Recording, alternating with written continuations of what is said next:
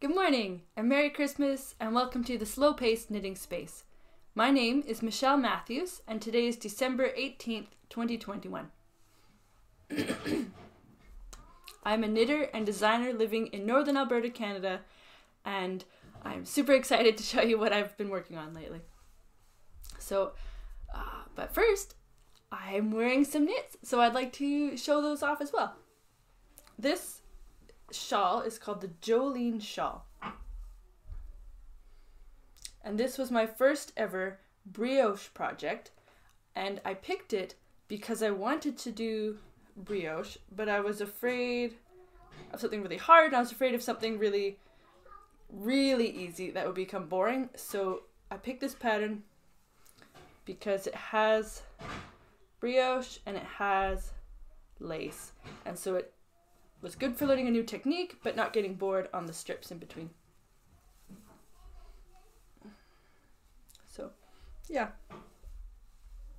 and this is knit with SweetGeorgia Yarns Tough Love Sock for the pink in the colorway Candy Apple, and then this silver yarn I'm pretty sure is BossLady Yarns Silver Hair Don't Care, but BossLady doesn't dye yarn anymore, so you can't really get this except maybe from people's stash. And the second thing that I'm wearing is my Nordic socks that I made last winter, but this year, so in January. And this, I wanted something that was really simple to knit, so I picked something that was mostly plain, but right here had some technique to it, and these here are called Latvian braids, and they look intense, but they're actually not very hard to do, and they look really nice. So this Nordic socks are by Sandra C on Ravelry, and the shawl is by a.k.a. Oh, and these are knit with Farmer's Daughter fibers. This is not a sock yarn, but it was leftovers that I had that worked. Yeah. So, 2 weeks ago, I talked about participating in the hashtag on Ravelry, or on Instagram, Get Your Yarn Wishes Granted. And I forgot to mention that I also granted wishes. So I sent some people some patterns, and I sent a few people some minis, which I'll put a picture, and I sent somebody a full skein of worsted yarn that I wasn't going to use, and I sent someone in UK, I sent her some stitch markers, and we had a little conversation about the shipping. She said, I hope it's not too bad, I'm in the UK, and I said, yeah, I know how it goes, I'm in Canada. And she said, well, okay, I'll send you something too. And so she did send me something, and I got it recently. And she sent me this little tin. And it's really cute. It works like a matchbox. I've never had a tin like this, but I have seen them. And there's something about just the old-fashionedness and coziness. It reminds me of my grandma. Although if she had one like this, she would have had one with teddy bears on it, because she was very... teddy bears were near and dear to her. She used to make some. Actually, I have some in here that she made. She made this guy. And she made this one with this little blankie. I just think it's so cute. Yeah. So she used to make teddy bears, she used to knit, she used to quilt and watercolor paint. And the second thing that came in from Get Your Yarn Wishes Granted was somebody sent me a stitch marker. They had this form that you filled out on their Instagram bio, and you could fill out your address and everything, and so she gave me this cute little star stitch marker.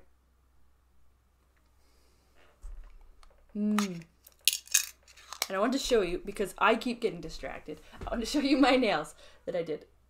There. I made my own holiday nails while we were watching It's a Wonderful Life. Yeah.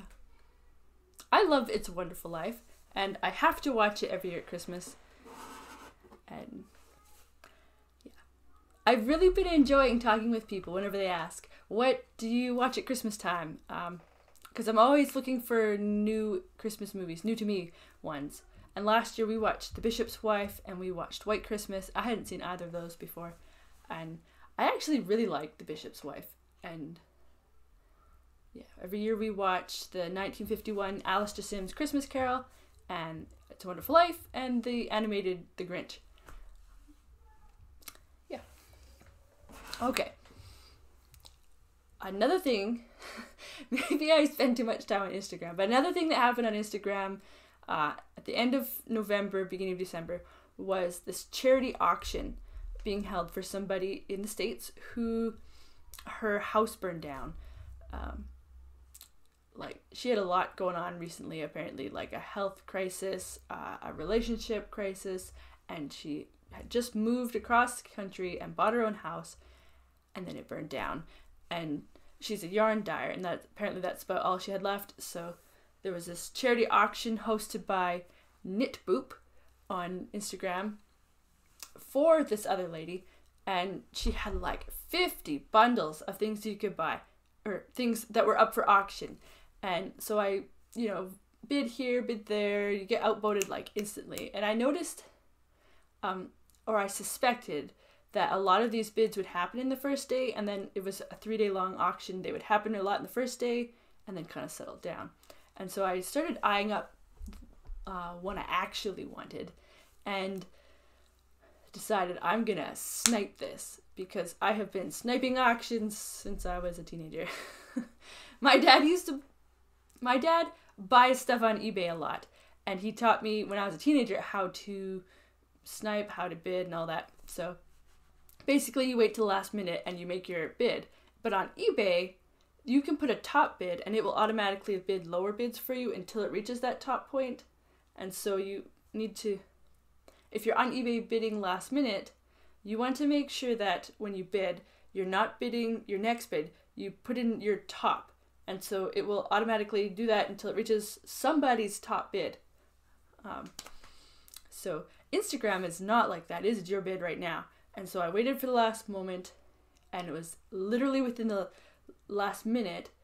It was 6:59, and I bid, and then kind of wait and refresh and hope they're not also on the ball. And then 7 o'clock came and I won the auction. And so what the auction was for an Advent yarn box. And this is by So Happy Jane. And it came in this box. It came on the 13th, I think. And this is her, she called it Floriography Hand-Dyed Happy Holiday Cheer. I think a lot of people are calling it like a holiday box or winter box, and not quite so Christmas Advent. Just I suppose because not everyone celebrates Christmas, or it's not always Advent specific, but it's kind of a traditional thing coming with the countdown of 12 things to count down or 24 things to count down. And this one had 12 minis, and I put them on the wall in the back, or on the door. So I had 12 minis and a big solid one skein. And so I was wondering, what do you do with 12? Do you do one every other day until Christmas, or do you wait until the 12th and then do the 12 days before Christmas, or do you just do it 1 to 12 and then wait until Christmas to open the big one? I really don't know. The 24 countdown Advent things make it much simpler. So I got this, and since it was already basically half the month in, there was less than 12 days until Christmas.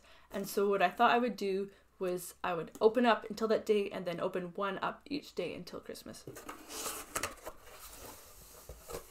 So, before I show you the minis I've already opened up, I want to show you what else came in box.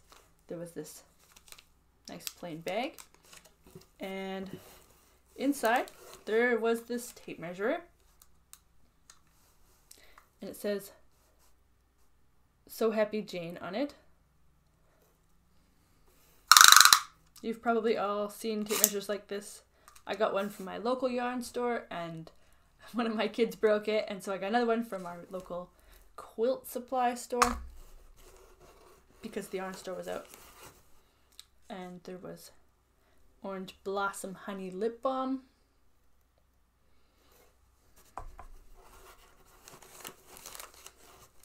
Personalized Post-its that say "So Happy Jane." You can't really tell, but along here is there's like this faded floral circle too. It is not showing up at all.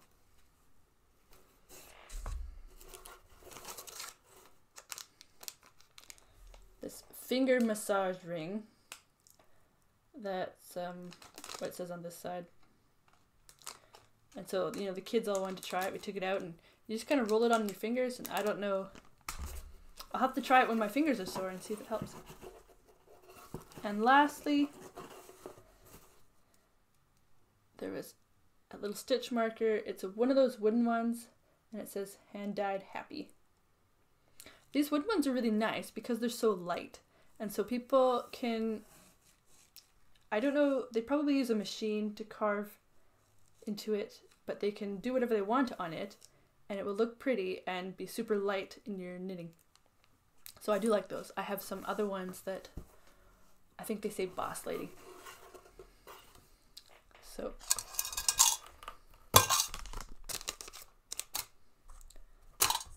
they're a little ASMR.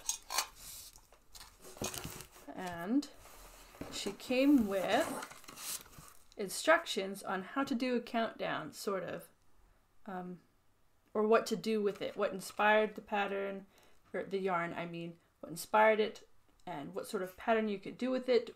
She suggests not starting out on the first day with a whole new pattern. She suggests waiting until you see what they all look like and then making a pattern with them.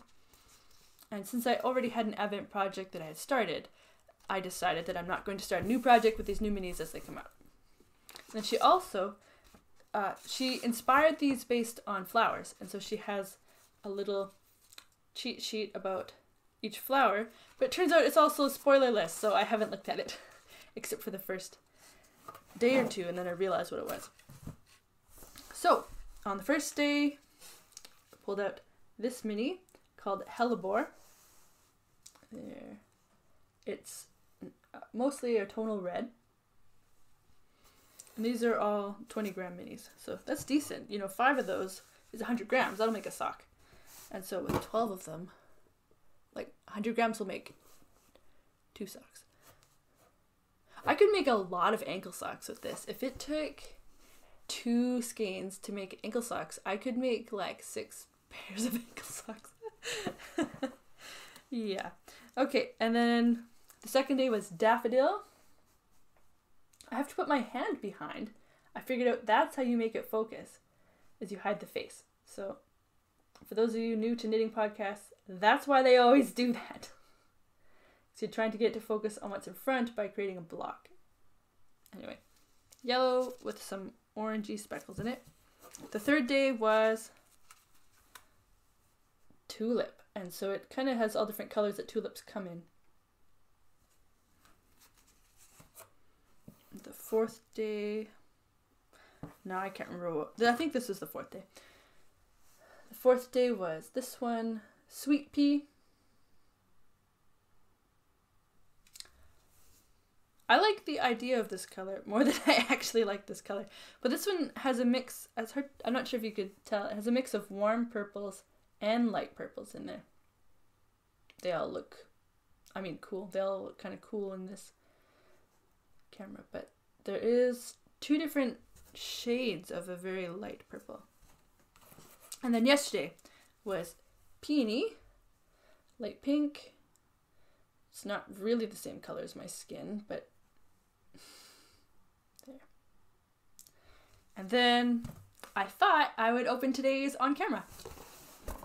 So that's what I'll do.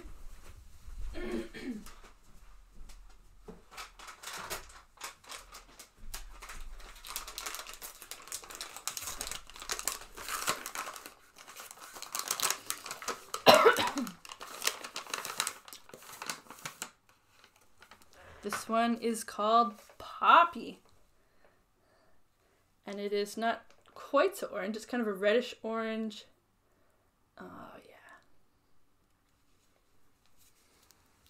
So what we have so far are some very bright, warm colors mostly.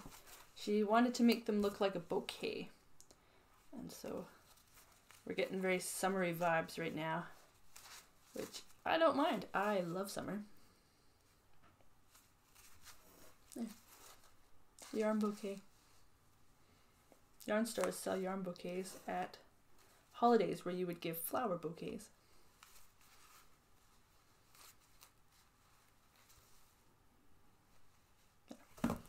Okay, so that's not the only bundle I won at the charity auction. I won another one that came with like 3 different things of yarn, but only one of them has come so far. And so what it is this fingering weight slub yarn. And I think that's the technical term. When this yarn has lots of bits in it and it's kind of crinkly. I don't know how they make it crinkly like that when they spin it or whatever, but I love these colors. And I'm normally not into yarn that's like thick and thin or slubby. I just don't know what to do with it really because I'm a sock knitter. But when I was thanking the yarn dyer for donating it and for the yarn, this is also made by Creative for You by Laura. I was saying my thank you, I got it, it's really nice. And she said, oh, you could make this pattern for it or some shawls. And she said, she mentioned a pattern that I don't remember what it's called.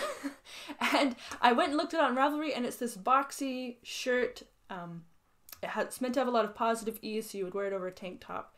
And I actually think it would look really nice in these colors, and so I will make that maybe next summer. So yeah, these colors are right up my alley. I love cool tone blues, purples, greens, and I wear a lot of black. So a bit of pop of color here always makes me feel good and makes me excited to wear it. So yeah, that's all the new stuff, and now I want to show the event socks that I've been working on. The pattern that I'm doing is called Dropping Madness by Maria Ekblad, and that will be linked in the show notes. Oh, I keep forgetting to mention this, but I want to mention at the beginning of my videos is that my videos are fully subtitled. For anybody who's watching who prefers or needs subtitles, I use a program that produces them, and then I go through it and correct the things and spell them correctly, capitalize them. Sometimes a lot of the times when I say knit, it thinks I said get. So like just fixing it, making sure that it's correct. And then when I upload my video onto YouTube and Rumble, I also upload the subtitles. And the only thing is, on the Rumble app, there doesn't seem to be an option to put subtitles on your video, like for the viewer to turn them on. So you would have to watch them on maybe a tablet would work, but you have to watch them probably through the browser or on your phone, or your computer, to get the subtitles to work. Yeah, so that's something I'm actually really proud about. Okay, so I have made a lot of progress. I think 2 weeks ago when I showed these, we just had a toe. So now we have a foot. So these are knit toe up. The pattern for the heel, it tells you to do a gusset with an afterthought heel, and that is just way too much heel for my foot. I don't need that much. So I did a Fish Lips Kiss heel, which is a $1 pattern on Ravelry, and it is this multi-page document which tells you how to know when you're ready for the heel. And so what you do is you trace your foot and do some fancy math that she shows you, and then you end up with this line here where you start your heel. And so when you're knitting toe up, you will put it on here until it naturally reaches there. Put it on here until it naturally reaches that line, and then you start your heel with the Fish Lips Kiss heel. And I don't have a high instep, so this pattern works really well for me. Anytime I do toe up socks and the pattern for the heel is not something I want to do or doesn't have one, then I will do the Fish Lips Kiss heel because it is very simple. It does a lot of the thinking for you. So, this yarn. I almost like this side better. It's hard to tell. I never want to knit striped socks because it's kind of boring, but they look so good. So, maybe I should knit more striped socks. So this dark blue is Knit Picks Stroll Tweed in Prussian Heather. And then this light pink here is Manos del Uruguay Alegria in Petal. This tan, we have Knit Pick Stroll Tweed in Oyster Heather. And then this olive Knit Pick Stroll Tweed in I don't remember. Basil? I'll put it on the screen and the screen will be right. This one is just Knit Pick Stroll in Pea Pod. This teal is blown out, but it is just, actually I think it's a sport weight acrylic that I got secondhand. This darker teal is Mary and Jade handmade. It was a sock set, a Christmas self-striping yarn sock set, and this was the contrasting mini. So I don't think it had a color. This dark speckly greeny one is one I bought from someone's de-stash sale. It is A Rock and a Tree Blue Spruce, and I don't think A Rock and a Tree dyes yarn anymore. This gray and blue speckled yarn is Sea Turtle Fiber Arts Starfish Fingering in Calm.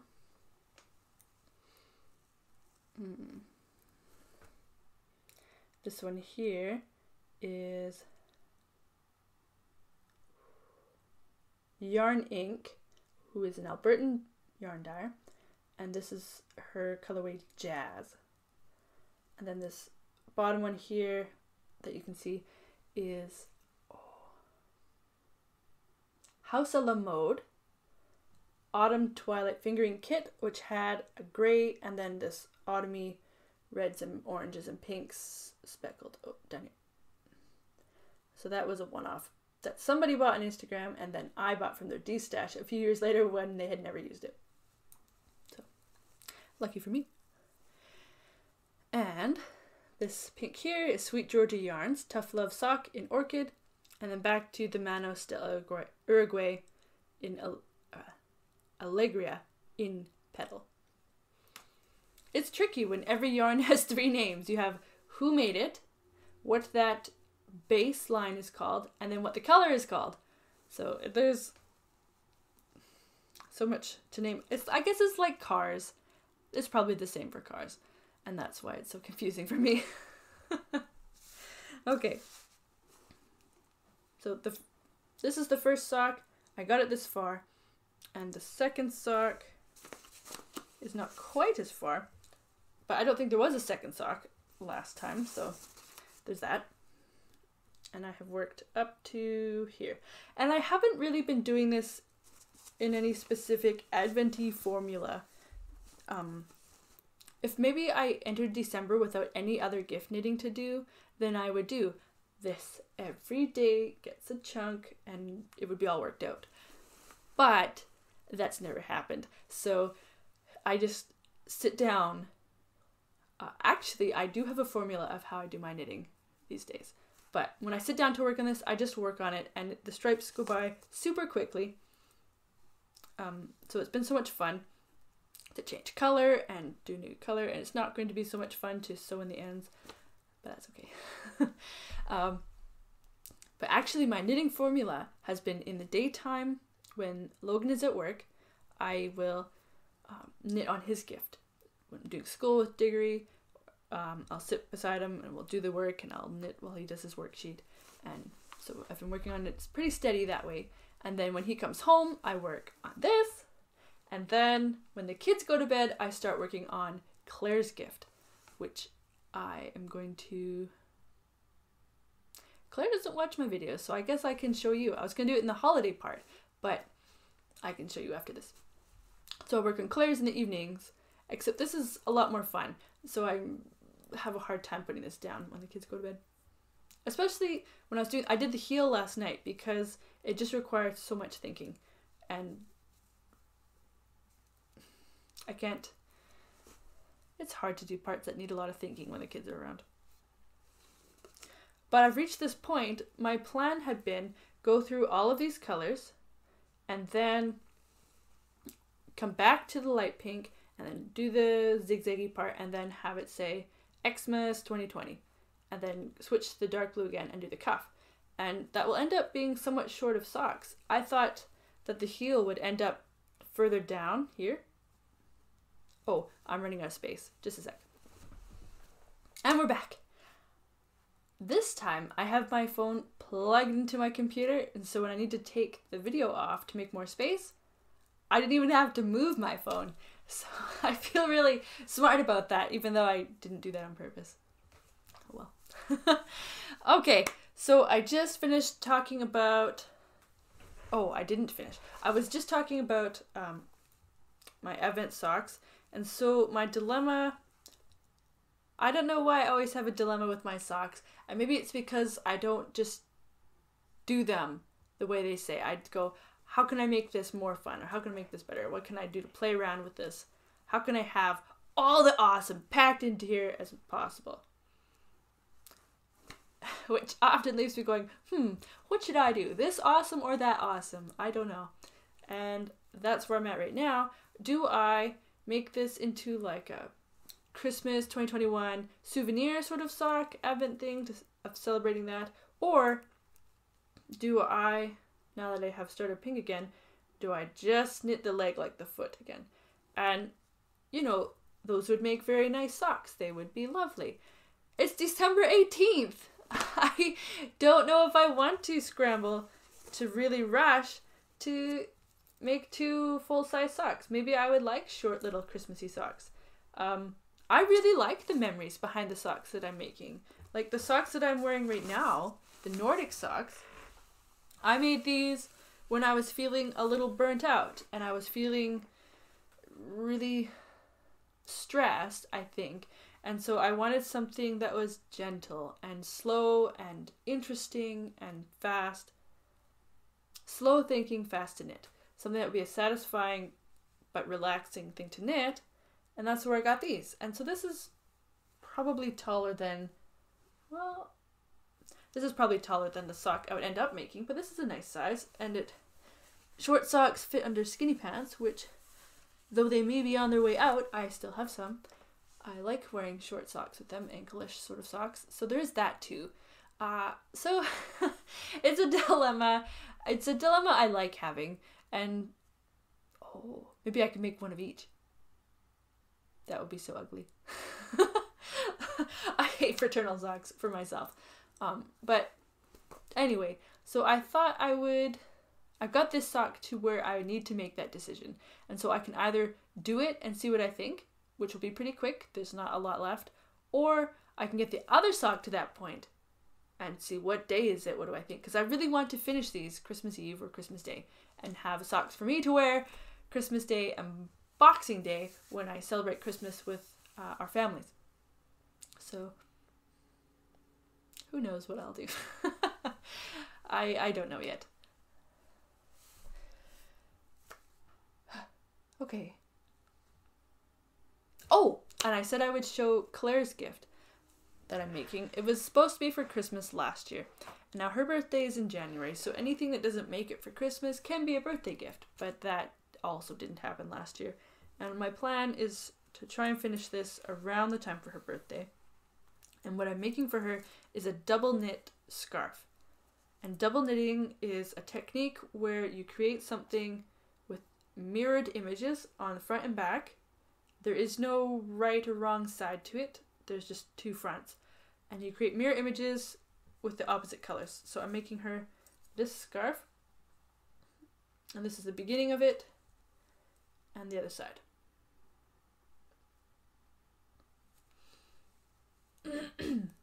And let's see. You can, if you hold it in person and look at it, you can tell where I left off last year and where I started this year, which is right around here, because my gauge is a bit better this year.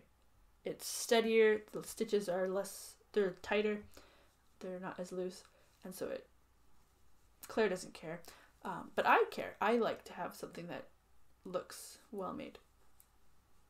So this scarf does not have its own pattern. What I did is I spent like a week, I spent a week picking out elements that she would like from free and paid patterns on Ravelry, and I put them together. And so this octopus is from, it's just a free chart called Octopus Chart by Sarah Kelly. And this mermaid part is a free water bottle cozy pattern called Mermaid Water Bottle Cozy by Jennifer Still. And some of the other things coming up are going to be, actually what's coming next is pigs, because Claire likes pigs. So pigs and a fairy and mushrooms and kittens and a castle and a really gorgeous night sky that is based off of a sock pattern that I love. And it's a little tricky to tell. There's also this swirly bit. I don't remember what that's called or where that's from, but I will be sure to tell you next video when I show you my progress.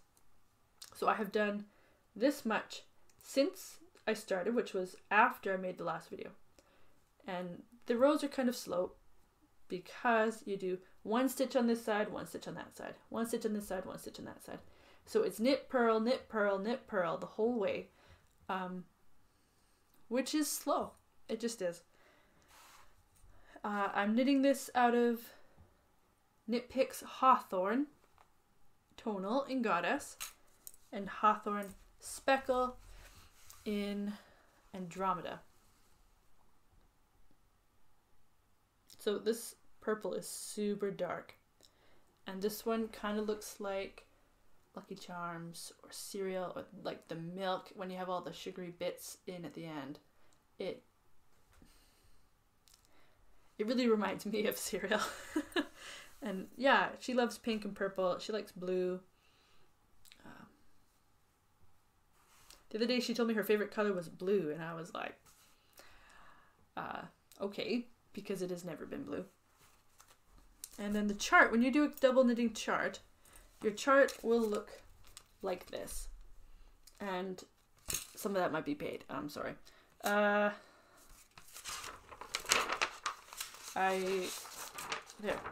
Your chart will look like this.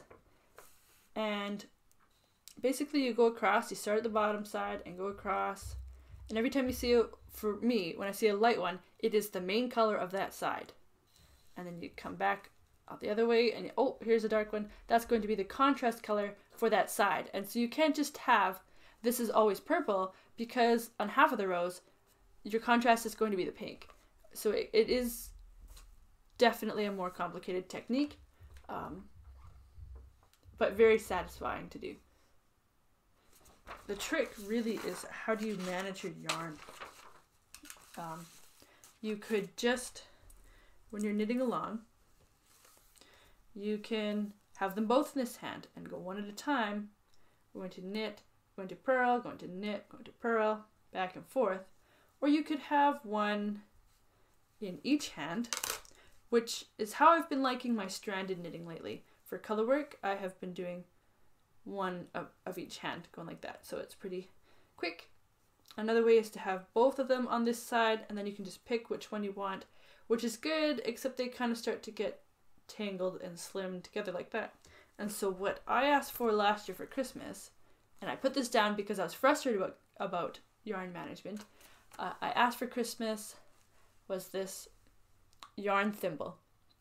And what you do is you stick it on your finger and you put one strand of yarn through here and one strand of yarn through there, and you kind of squeeze the yarn coming through your fingers in some way that works. I kind of do it a little different every time I knit, so I haven't settled into a firm way yet. And you hold that, and then you can get your strands because it holds them separate for you. And so you can take the one you want, and it's not very hard. But I think that works better for colorwork knitting than for double knitting, because double knitting is knit, purl, and so you're constantly moving your finger.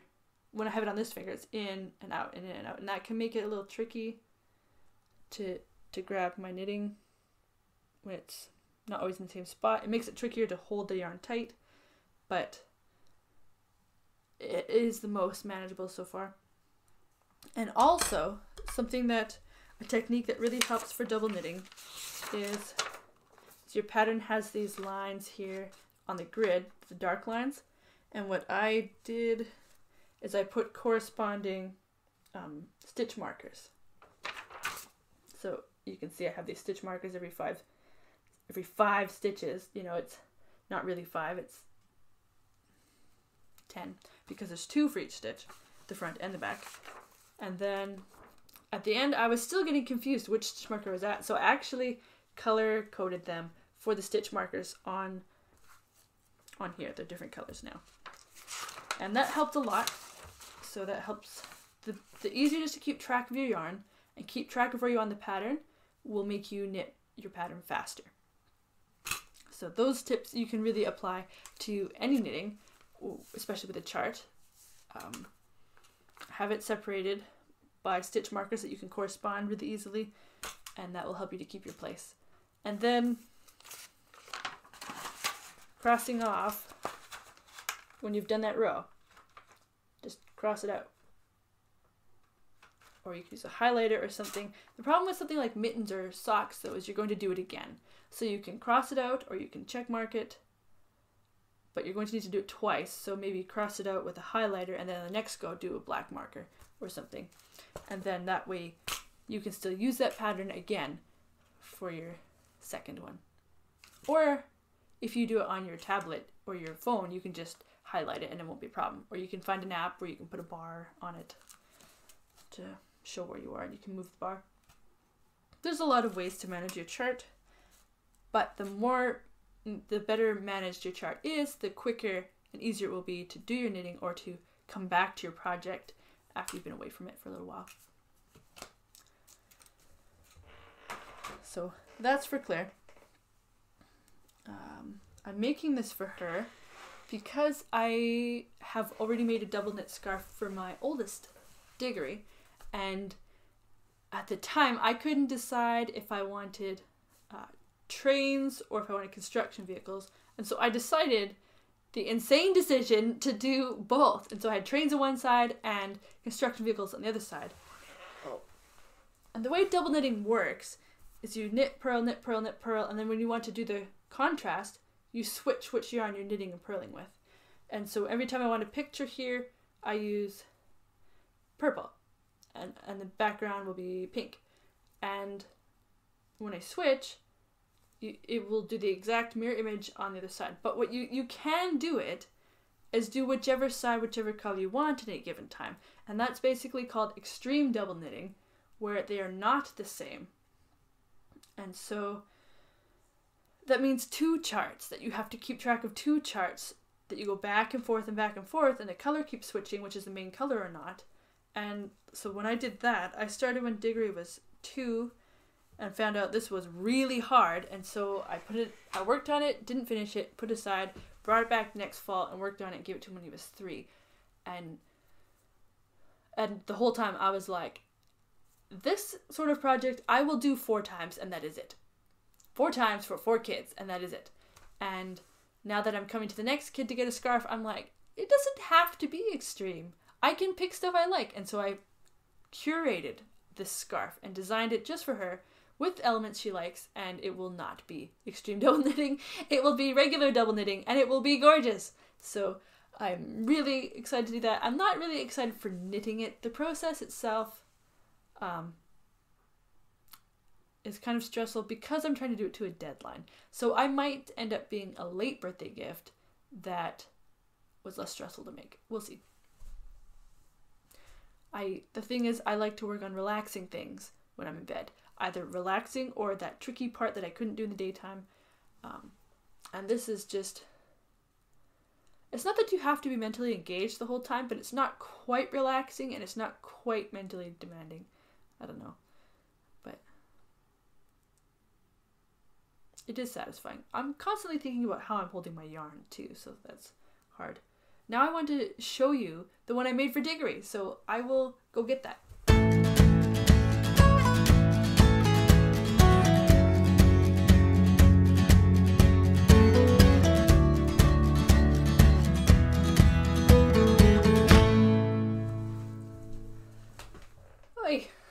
Okay. So, here we go. The Things That Go scarf. So this has a train. It spells Diggory on it.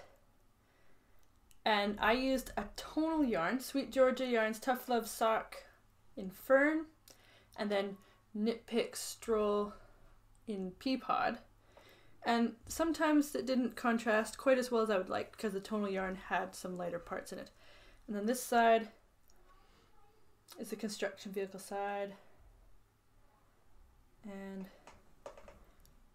I'm very proud of this scarf. It was such a hard pattern.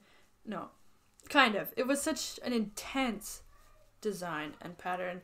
And I found myself really enjoying like these big pockets here where it was solid on one side and solid on the other. That came few and far between.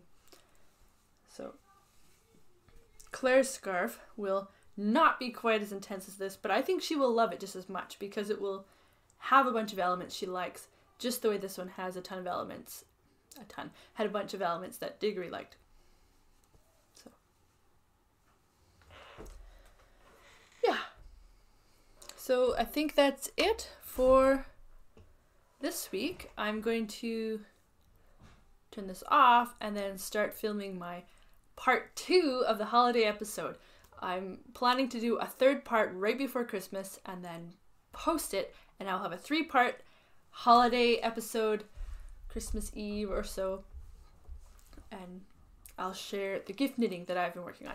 So yeah, thank you for coming, and thank you for watching, for commenting, and